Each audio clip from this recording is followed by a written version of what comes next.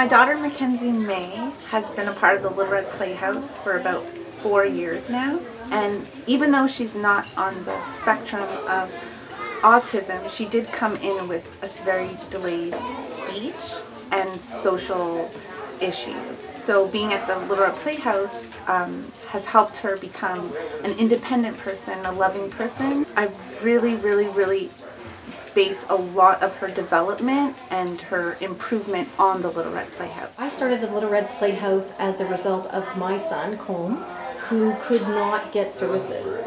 I was doing services at home and I needed to get him into a social situation, so I took over a preschool, an existing preschool, which was operating underneath the Jardin des Enfants license, and I decided to create a quality education preschool and an intervention center for children on the autistic spectrum. I feel that there's a big difference between a daycare and a preschool. So we are all about education. Every moment that we have in this facility is about education. So we've got science, we've got gym, we've got music, we have French, we've got a smart board, we work on pre-literacy, pre-math skills, and lots of different kinds of art.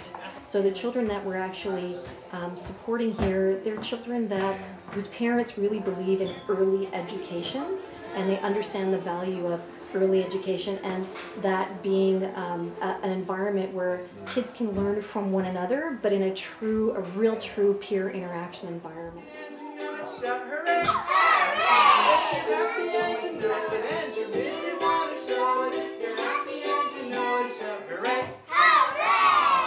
I'm frustrated in that I cannot find a champion to be able to take this to the ministry so that we can try to find a solution to the growing problem that's actually hitting this province. There are more and more children that are on the autistic spectrum, and what we do know is that early intervention for these children provide a lifetime of ability and skills for them to continue to flourish in the next institution that they'll have to go into, which is the school system. So if we do not do the early intervention with these children, they will not be as successful. You make me wanna cry.